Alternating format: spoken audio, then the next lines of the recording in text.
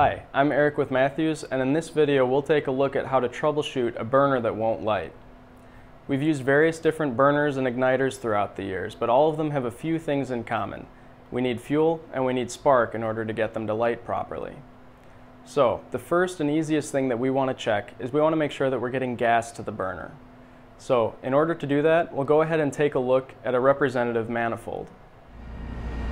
We're standing next to an E600 dryer, and we'll want to take a look at the plumbing manifold. So you'll want to look for anywhere that you see a manual hand valve and make sure that it's in the open position, in line with the gas train. Assuming all the hand valves are open, you want to look at your solenoids and make sure that those are opening when they should. If you have a Honeywell solenoid, you'll be able to determine if it opens by looking in the viewport on the side. And if you have an ASCO solenoid, you'll be able to determine if it turns on by listening for a click when it becomes energized. If you don't think that your solenoid is opening properly, you'll want to check the wiring to and from the solenoid to make sure it's getting power. And if it's not getting power, we'll want to take a look at our ignition board. So we can see here two of the ignition boards that we've used. We have our 120 volt fen wall board and our 24 volt DC fen wall board. We've used a couple other ignition boards throughout the years, but this has gone on a good portion of our machines, and they all work in a similar way. During the ignition process, these are responsible for giving the command to open the gas solenoids. So if you think the solenoids aren't opening like they're supposed to be, double check that these ignition boards are getting power and that there's no lights on them indicating some sort of fault condition. If you think the ignition board may be behaving strangely, you might need to replace it. So, if we have the solenoids opening and we have gas coming through the burner, the next thing we want to make sure is that we have a good spark. We've used various spark plugs, but we can see a few of them here. This is our Midco spark. We can see the ground and spark plug here, as well as the flame sense probe. Your spark plug may look a little different depending on which machine you've got. You might see the configuration we see here for your spark, or perhaps this Maxon spark plug. And your flame sense probe may look different too, depending on your machine.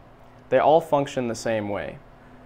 So if we want to check whether or not we're getting spark, one thing you can do is remove your spark plug from the burner and bring it somewhere that you can see it. Go ahead and try to start your ignition process and verify that you're seeing the spark plug go. If it's not going, you may need to replace your spark plug. You should also inspect any of the wires going to or from the spark plug. Make sure that they're not damaged and that they're securely fastened.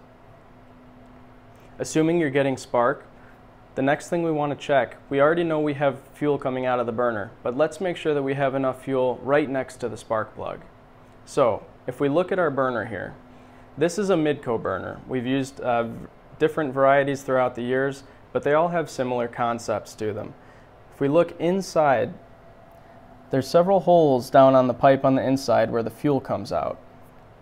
I'm going to go ahead and mount my flame sense probe and igniter assembly here.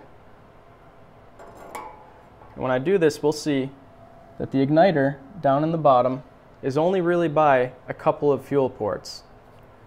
One of the things that you'll want to do is make sure that those fuel ports are not blocked and that you're getting sufficient fuel out of them to get right next to the igniter.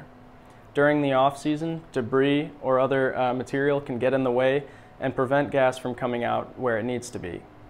So, if you've cleaned those out, another thing you can try is some machines may require baffle plates around the igniter in order to help pool more gas by the spark plug. Hopefully one of these tips has helped you get your burner lit. I hope this video has been helpful, and we'll see you in the next one.